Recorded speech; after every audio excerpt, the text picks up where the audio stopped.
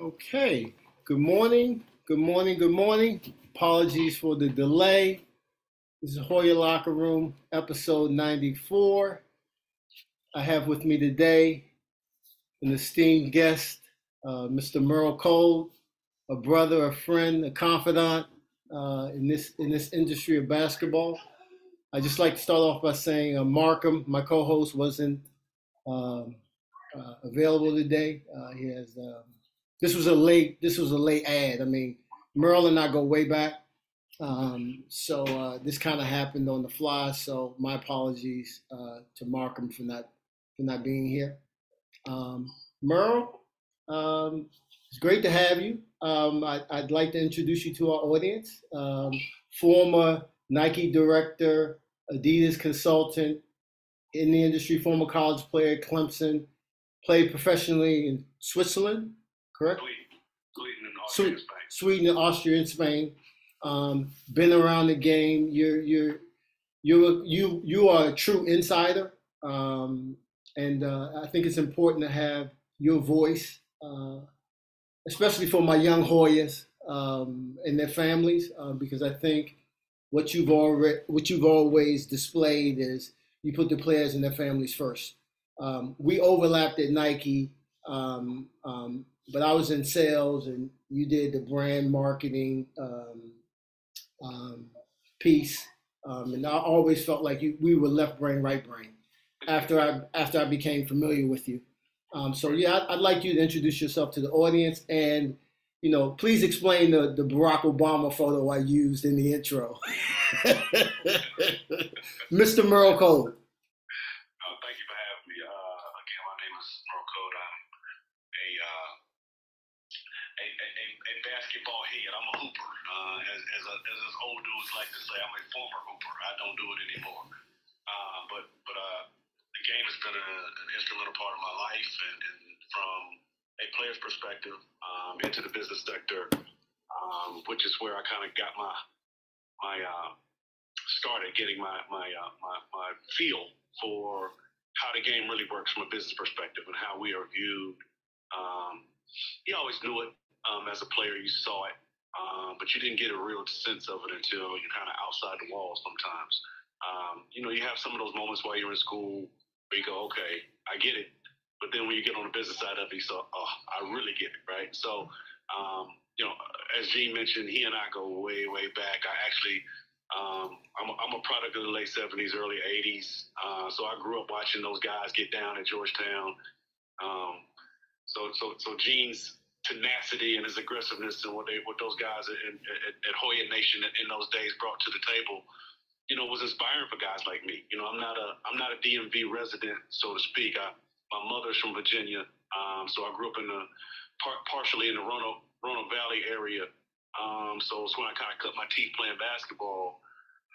But I always looked up to those guys and had an affinity for the brand. And back when they wore the gray and blues, a high top with not a lot of cushion at the bottom. I go back to those days in terms of watching and seeing, wearing the big puffy Hoya jackets and that kind of stuff, man. So. Y'all excuse my little man. He wants to be a part of the interview too. Take the phone, making everybody money.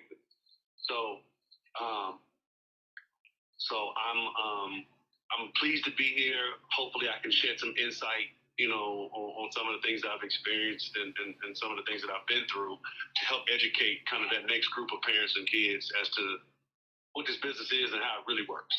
Not the glitz and glamour you see on television.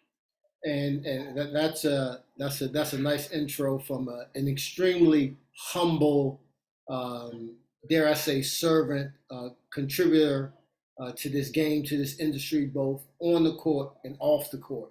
So with that, I'm just going to start with your days at Clemson. For the most part, from the time you got there until you left you an indelible mark on the program. Your minutes increased every year. You were for sure a 3-year starter. Yes. 3-year starter.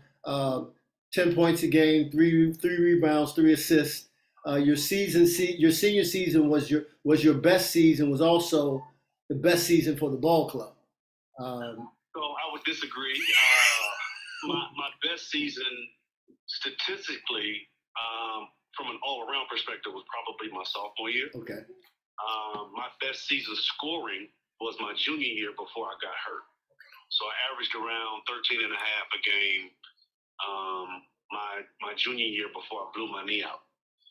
And so I mentioned to you earlier in the intro about kind of getting a sense of who you are and what you mean to a program in those kind of moments where you go, wait a minute. That was one for me when I got hurt. And I talk about it, and I'm certainly not pubbing anything that I've done or my book, but I kind of talk about it in the book that I've written, which I'm sure we'll talk about later. But I hurt my leg my junior year, blew my knee out. I'm done for the season, and I can't walk. And I'm asking my coaches, can they help me get to class?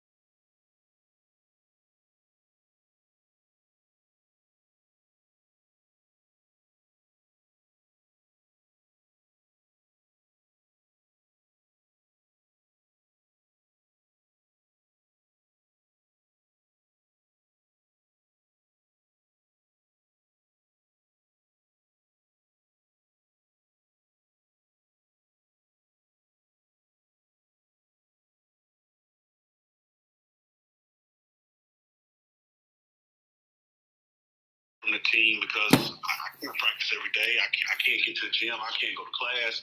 Kind of stuck in this isolated space, and I'm going through this torturous, rehab process on my own. Luckily, again, as you spoke, man, I have a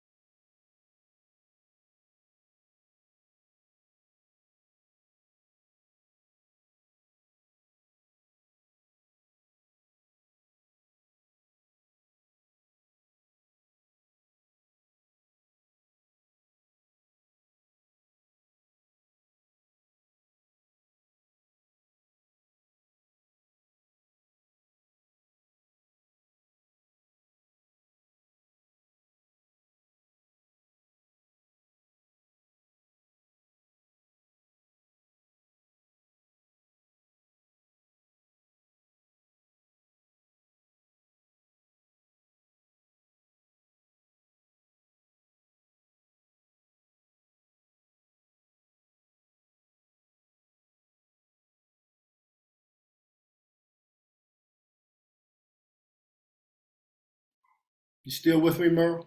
I'm with you, but just it cut out on me. I don't know why. Okay. But can you hear me? I can hear you. You're frozen on the screen, but your words of wisdom Okay. is So more I'll keep important. talking. So yeah. So again, man, those weren't life situations that I necessarily had to deal with, but I had teammates who were. I had teammates who were struggling to feed themselves, and they had children that they were trying to find money for to feed. Right. I had teammates whose families never got to see them play because they couldn't afford to travel to get to see them play, or couldn't afford the lodging or the food when they got there. Right. All the while, everyone around them, from an athletic perspective at these colleges and universities, racking in millions of dollars. Something about the system just didn't seem right, and it still doesn't. But again, that did change my perspective. And as I got into the business, I ran across more kids who were in need from a financial perspective than you do kids who come from my particular circumstance. So yeah, I definitely wanted to be a guy who was willing to stick his nose in there, and I don't care what they say. I know what's right by people. Right. So your senior year, 96, 97, same time as a gentleman was gracing the court at Georgetown, number 3. So I'm going to tie that in at some point in time later on. But that as I was semi preparing for us chopping it up, I made that recognition, like you two were seniors or playing at the same time, collegiately. So I'll tie that in later. But talk to me about the professional career and how you got into it from the business side, whether it was by accident, whether it was intentional, yeah, bring us up to speed on that. And if you can get a chance, Merl. AI and I don't know each other. We have some folks in our circles that we are familiar with. So we don't know each other. We've been around each other a few times, but again, don't know each other well. His rival, oddly enough, at the time in UConn was Ray Allen. Mm-hmm. And Ray and I actually played on the same AAU team. So Ray and I have known each other since high school. Ray's a South Carolina guy, as am I. So did have some ties to the Big East as a conference, but not necessarily to anybody on that Georgetown team at that time. Mm-hmm. But you know how it is, man. When you're a player and you play at a pretty high level, you share somebody that you know played against. You have some synergies and some people, some commonality as it relates to some folks in your circle. It's a fraternal type industry. For sure. From a player perspective and a business perspective. But so after I got hurt, I rehabbed that off season, or the remaining my remaining time of my junior year, and going into my senior year, and had a solid senior year. I think I averaged around 10 and a half my senior year, which again in ACC is good numbers. And then actually was invited to training camp, rookie summer league with the Denver Nuggets. And then invited back to vet camp with the Denver Nuggets, and actually was going to be placed on IR. And then they made a 2-for-1 trade. Obviously, I was on a non-guaranteed contract, so I ended up getting cut and went to the CBA. Stayed in the CBA that season, in between Fort Wayne and Sioux Falls. And then the following year, started my European journey, and did that for 3 years or so. And then came back my final year and played in the G League. Okay. The first year that it existed. It was called the D League at the time. And we won a championship here in Greenville, my hometown. And that's when all of the teams were Southeastern based. So they were from, I believe, Virginia down through Alabama. Okay. And so we ended up winning a championship. Again, man, one of those tail end career kind of scenarios where you just kind of enjoy playing the game and know, it's coming to an end. And literally on my thank you tour, because what I did was when I knew I was coming to the end of playing, I was calling any and everybody that had a hand in helping me along the way, whether that was somebody who coached me in, Little League, or somebody that took me to practice, whoever it was. I just, just kind of saying thank you, because you didn't have to. And one of the people I called to say thank you was had moved from high school basketball at Nike into a managerial executive role, let's say on the sports marketing side, and have asked me if I would be interested in working at Nike. And my initial answer was no, I don't want to sell shoes. Because again, not being aware of the business, I thought all they did was sell shoes. So I had no desire to be the guy walking around asking, "Did you want to buy some shoes?" And so you want a size 9. Right. And so we had a long conversation about what that looked like. He invited me up to the All-American camp up in Indianapolis just to take a look at it. And so he kind of explained to me what they did, how they did it, and said, "Hey, listen, well, we kind of need you." And I said, "So what do you mean?" He said, "Well, you come from a long line of a long list, I should say, of basketball experiences and relationships, and we need to rebuild our basketball business and brand." Well, what do you mean? Well, at that time, MJ had was kind of on the tail. Was not kind of on the tail end of his career. This pre Washington Wizard days, but he was on the tail end of his career. They had lost, some of their younger guys like Tim Duncan and Kevin Garnett, who were part of that Fun Police crew. For all you guys who remember those old commercials, they lost those guys to other brands, and so they were really in need of rebuilding relationships and guys who had relationships with past players, previous, current players, who could help get them back into the basketball scene at a high level. And so they wanted to leverage my relationships and thought I'd be a good fit. And we decided to do it for a year on a consulting basis. And if I liked it, we could turn it into something more permanent. And so that's actually how the Nike tenure started. So what I want to highlight, and for the audience that's listening, Merl, your video went out, yes. But I'm not too worried about it, because again, your voice and your words are for the families and the players. I think anyone that's listening,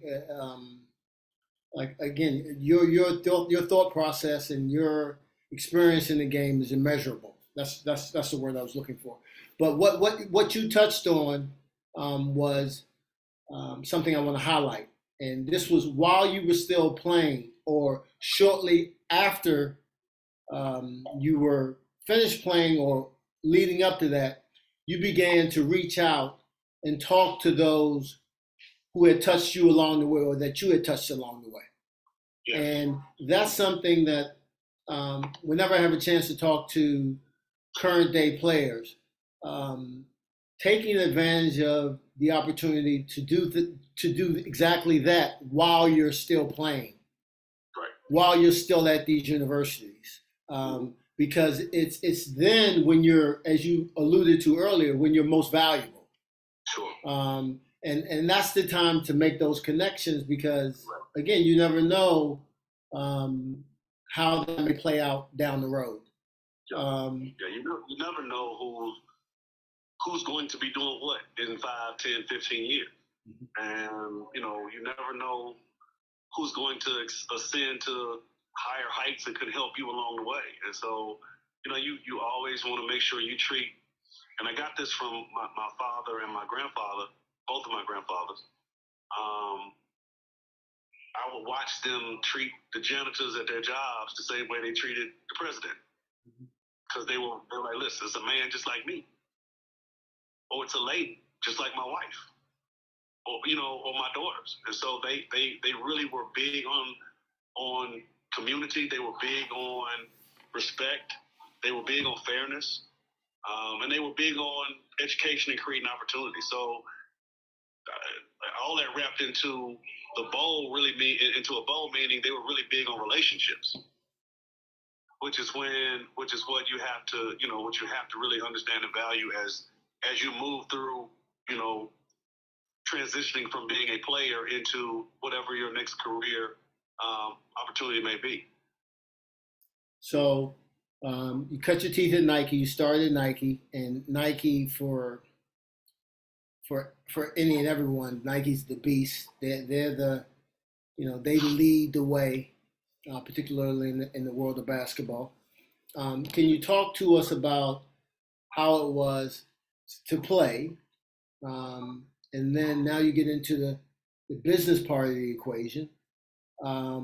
What experiences do you think allowed you to navigate, to move differently than maybe someone who didn't have those playing experiences? And the reason why I bring that up, and you know exactly why I bring that up, because I'm always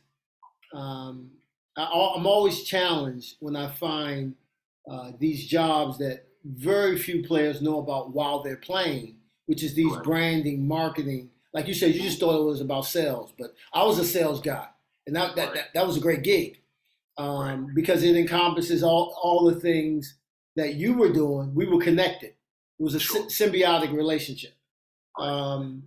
So, speaking to when you see people who were part of the game at an early as a players, but they don't transition into the business part of the game. And if you could speak to that, because I think it's a missing link. I agree. I think that most of us, because we aren't made aware of these opportunities, and let's be clear and be real about what it looks like for Black athletes. Let's use us as the talking point. Most of the jobs that exist for us are sports specific, right? And meaning if in the corporate landscape of the shoe game, it's going to be in the sports that we dominate. It's going to be basketball and football for the most part. As you look at the landscape of the other sports outside of those two, within most of these larger brands, you don't find many of us. And so there's a reason for that. And you can kind of draw your own conclusions as to what that is. But you do need to we need to do a better job of making young men and young women aware of these opportunities and what those opportunities entail. I used to have guys come to me when I was in a director's role saying, "Hey man, I want to do what you do." And my response was always, "Well, what do I do?" And they couldn't tell me. Mm-hmm. So how is it that you know that you want to do what I do when you have no idea what I do? The approach, in my estimation, should be, "Hey man, I'd love to sit and talk to you to get an idea of what it is you do, how you do it, and why you do it." And so I don't want it to get past these young men and young women who finish their careers who think that they've got to be placed in a box where their only options to stay around the game is to coach.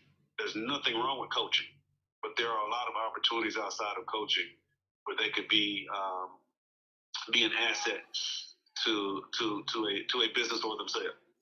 And I speak openly about, because it's what I know, I speak openly about the Nike relationship with Georgetown, which is now a Brand Jordan relationship with Georgetown. And you and I being insiders pretty much know that that's one and the same.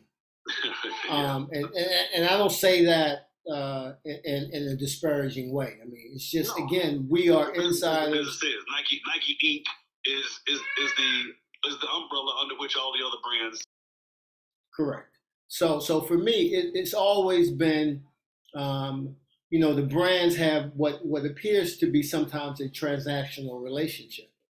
Yes. And I just feel like as the landscape has evolved, and you being an architect of this current landscape, and obviously I want to dive into that too. I really miss your face, Merl, just so you know. It's hard just looking at myself. Actually, if you look at it's waiting for you to let me in again. Okay, let me pop back up. I'm in your waiting room. Let me see where you at.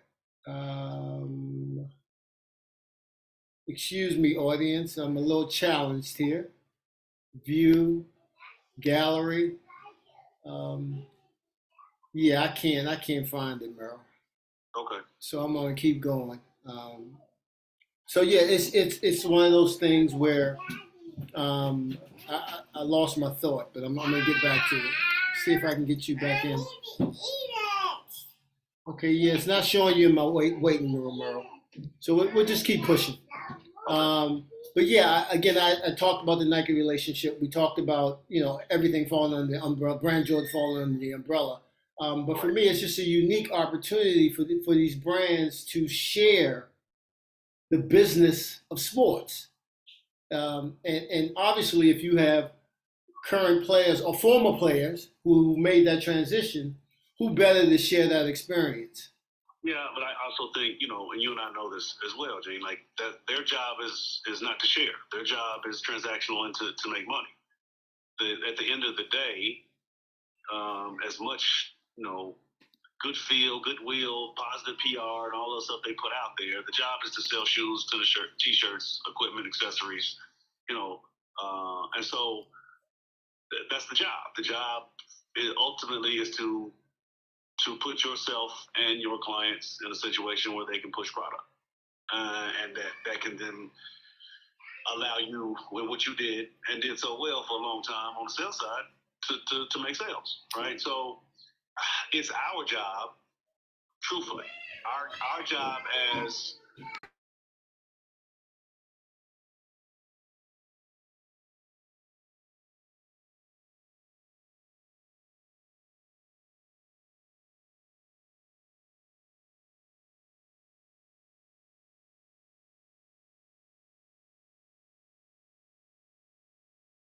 because we've been through it. That's our job. I would never leave that to somebody's, corporate devices that doesn't necessarily share our background, our culture, our community alliances. That's for us to do.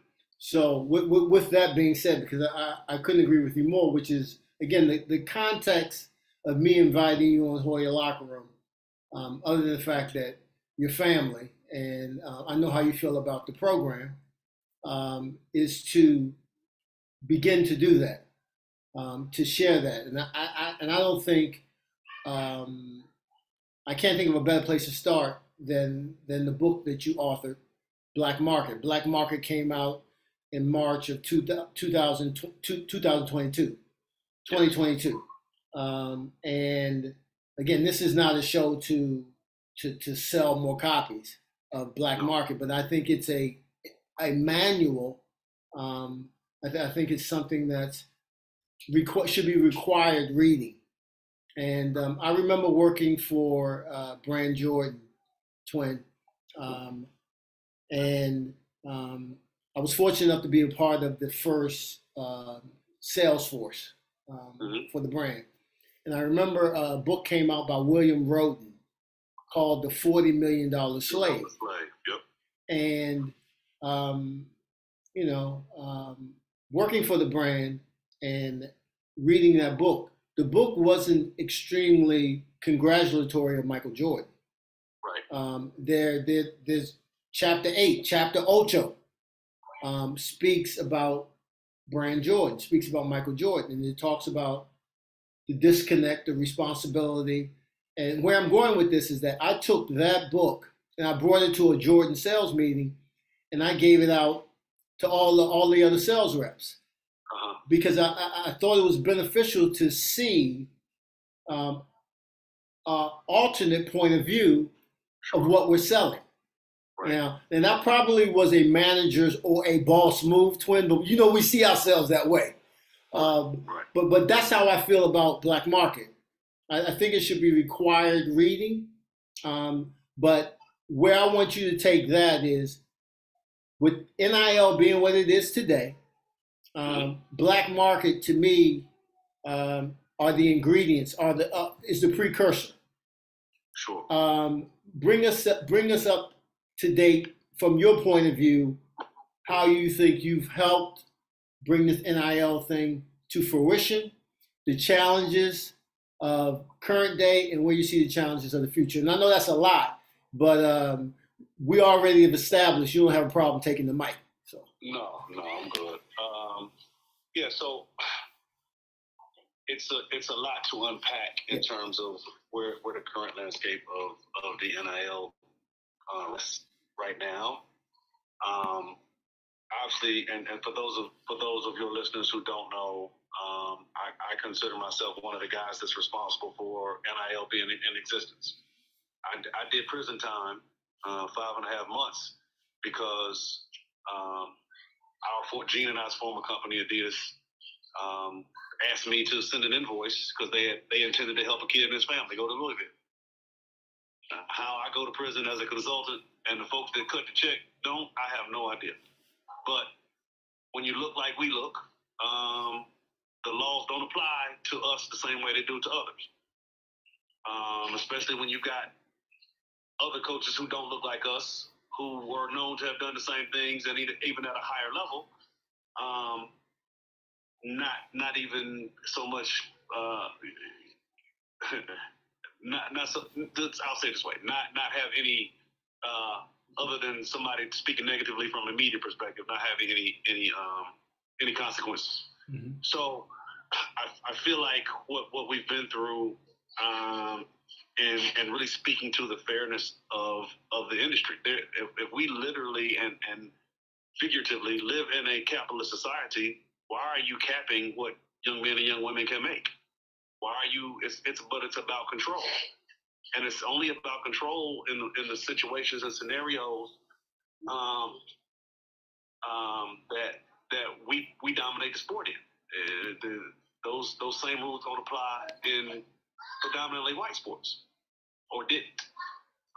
So that same level of control, whether it be the ability to turn pro, ability to work during the summers, all of those things are now being viewed in a different light.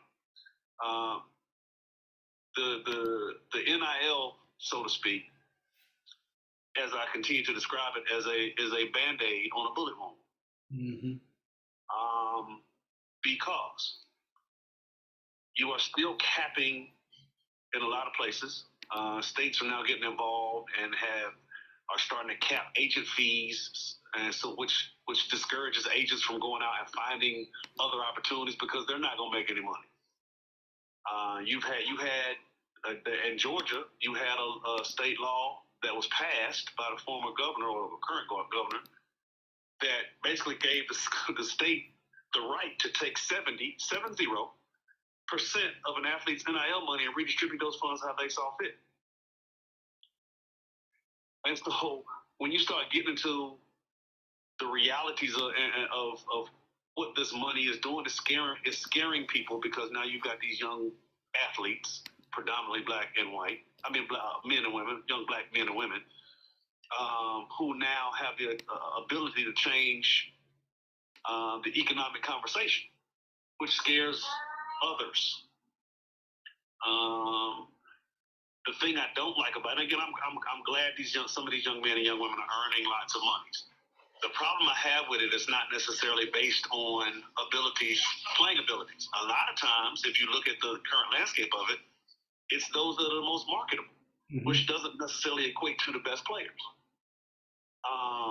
The other side of that is not everybody on a team is getting NIL monies.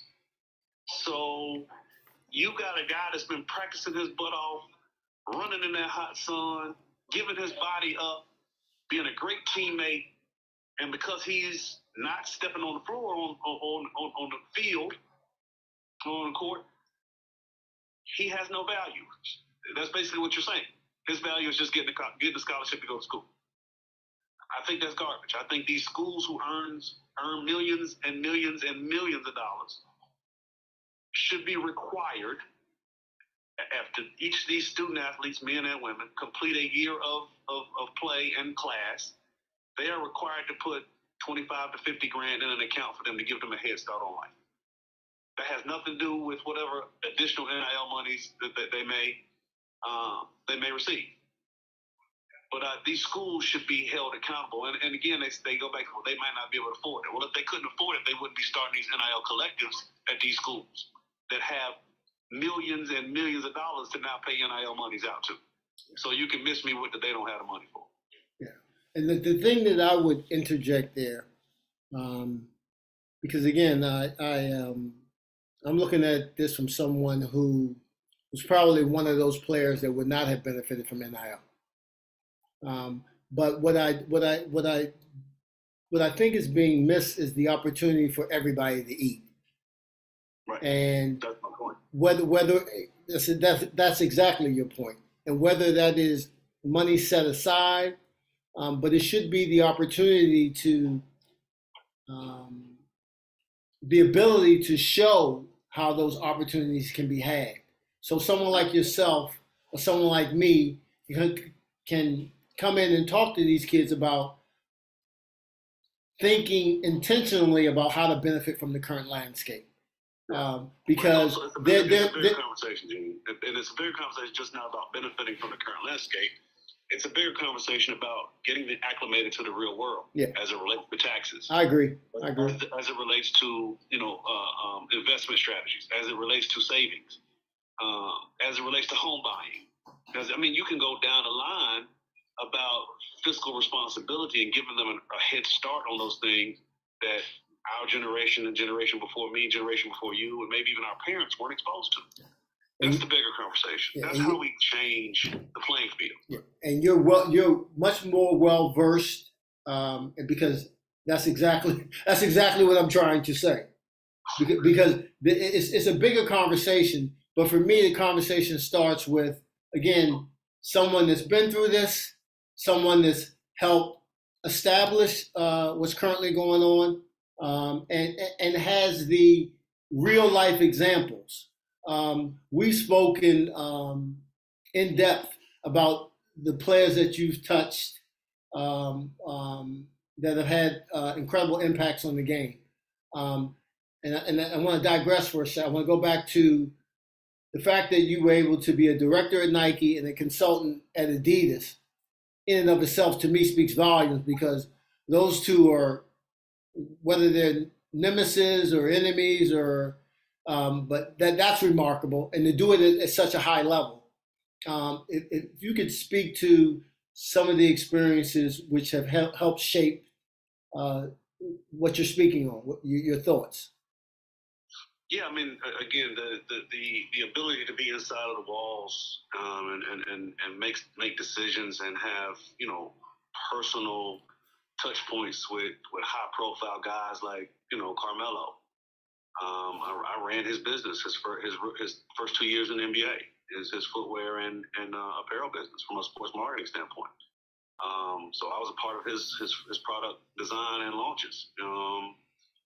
And think really highly of him as a person. I had an opportunity to be a part of LeBron's recruiting team. I wasn't hands-on with him as hands on as many others, but I was around. But guys that I had real relationships with: Carlos Boozer, Andre Iguodala, Tayshaun Prince, Rajon Rondo, Al Horford, Iman Shumpert, Kemba Walker. I can go on and on and on with the guys who I've had a hand in their processes, and so I'm proud of what I've accomplished. Hopefully, Patrick Beverly, one of my favorite people. He is a character, great person, and Mom Lisa. They're just salt of the earth people. I met them when I was living in Chicago, and I go back to when Patrick was on his way to Toledo. University of Toledo. And he told me he didn't want to go. And I said, why? He said, I want to bet on myself. I believe in myself. And I said, well, if you don't believe in you, nobody else will. Long story short, he bets on himself. He goes to Arkansas, and now he's had a 12, 15-year NBA career. So those are the stories that people aren't aware of, and the behind-the-scenes stuff and some of the real-life situations these kids and their families go through. Because most people turn on the TV and watch them play and formulate an opinion about them because of what they see during that 48 minutes of a game, and not understanding these kids and these grown men have real lives. Grown men and grown women have lives outside of what they see. You talked about it's a bigger conversation. So if you're involved in the game today from a leadership position, in a position where you have access and you're dealing with players and their families, what's that what are those primary things that you're talking to the families, you're talking to the players and the families about? What to look out for, how to move, questions to ask. Because again, I think we need to do a second show. Okay. To kind of go down the laundry list of that kind of stuff. Because again, it's lengthy in terms of what these kids and families need to be aware of. Right. And again, creating and understanding the value that they have, and that's a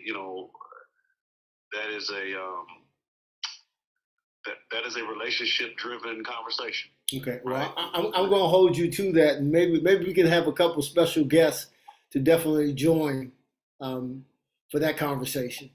I love it. I'm going to let you go, partly because like I said, I want to see your face. But I know it's whatever's going on, we'll fix it. Yeah, we'll fix it next time. But it is a Sunday, and I definitely do appreciate you taking time. I know your Sundays are important to you.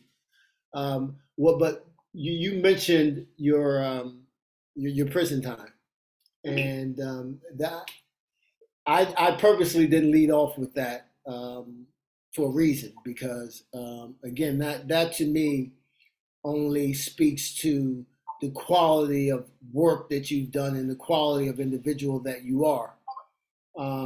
But I couldn't help but make the comparisons to the gentleman I spoke about earlier, Allen Iverson, because he had a situation before Georgetown arrived on the scene where he had to be pardoned for an incident that took place.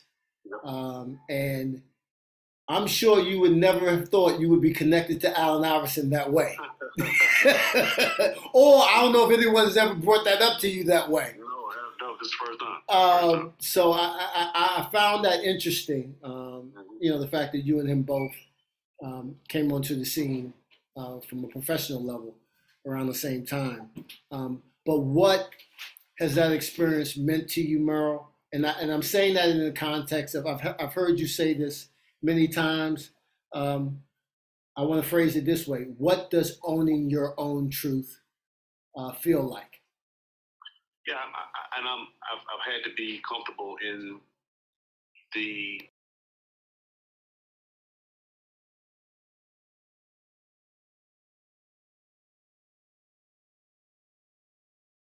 so I have to learn to embrace my story. And I have to learn to be comfortable in my own skin and deal with the folks to understand what I've been through, why I've gone through it.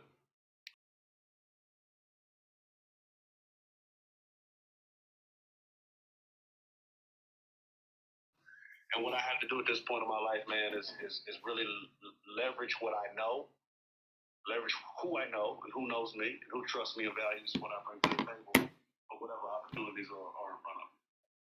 Well, I'm going to post a little bit later on our platforms, on Twitter specifically. There's a podcast that you did, and I think it was before you went in, and it's CBB Black Market Merl Code. That was the Sports Illustrated Yahoo Sports. Yeah. So I'm going to repost that, and I encourage any and all to definitely give that a listen, because again, it's thorough, it's honest, it's passionate, and it's how you corrected me by saying it's a bigger problem, and we need a separate episode, because again, I mean, this is 2023, and the evolution hasn't evolved fast enough. It's not a level playing field, and it never has. And I take my responsibility pretty serious to be able to speak to that in a way that's been hands-on, in a way that it's something that I've gone through. But fam, I want to thank you for your time. Let me know when you want to do it again. I'll definitely try to get you back on. Love, respect to the Hoya Nation. Nothing but love. What's going on currently with you? because we've spoken before about a potential documentary, something again, taking the book to the next level. Is that something you can share with us, or? The strikes that have been ongoing, Sure. there's been some pause and delay in the conversations, but there's still interest in documentary and either feature film or series based on the stories. And again, the book is a snapshot, right? There's so many more stories over the course of my 20 plus years of being a player and on the business side of it. So there's a lot that has not been shared, but there's some great stories in the book. I hope everybody takes a chance and picks it up. And the intent is to make you laugh, make you think, and to pitch you up, right, and help you understand. Like those are kind of the four components of what the book is supposed to do. So again, I hope you guys take a chance to take a time to check it out. And next time we do it, maybe we have some folks on there that have some other questions or things that I need to. Yeah, I might have to do my first Q&A with you, Merl, to give the fans a chance to ask some questions. The last thing I want to ask you, or maybe leave open ended. Will someone like yourself ever resurface again in a role where you think those bigger problems, the bigger conversations we're talking about, you can see yourself in a leadership position? And if that's a question you can't answer, I just want to let you know, if you do, I'd love to work with you or work for you. I'd say the thought is to never leave the game. The game's been too good to me, and I'm not going to let a crooked justice system deter me from helping kids that look like me. And with that, I want to thank Merl. Oh, last thing, Merl. The picture with Barack. Yes. Can we get the backstory to that? Absolutely, real quick. So a friend of mine who ran a lot of the rec centers in the city called one day and said, "Hey man, one of the guys that plays with us is one of Barack's best friends, and he's coming in town. Wants to know if we want to hoop with him." And I said, "Absolutely." So it was an awesome experience, man, of going through 3 or 4 different checkpoints and all that kind of stuff to get up to the gym at the University of Chicago Lab High School to play, man. It's really, really wonderful to meet him and be a part of him. So Twin, I would not have gotten that call because I would have been fouling them, Twin. I would have been picking them up full court, fam. But I was very careful not to foul. I'm sure. And then I was actually on his team. Then when I wasn't on his team, I was trying to stay away from him. There was too many Secret Service dudes in there with guns. So I just said, man, I'm good. Well, I don't think it's any accident that something like that happened to someone like you. And again, you always hear people talk about 10 toes down, or you represent that, and I know that personally, and I think what you've done professionally speaks to that. We've had some experiences together where, again, your reach and your connect points are through the roof. We didn't get a chance to talk about how your opportunity to be involved in management in the NBA was right there in front of you, because that's just what you bring to the equation. But like I said, I look forward to having you back where I can get the video right. We'll do it. But I can't thank you enough, fam. No, thank you, brother. I appreciate it. And we'll talk soon. Okay. Love you, boy. Love you, brother.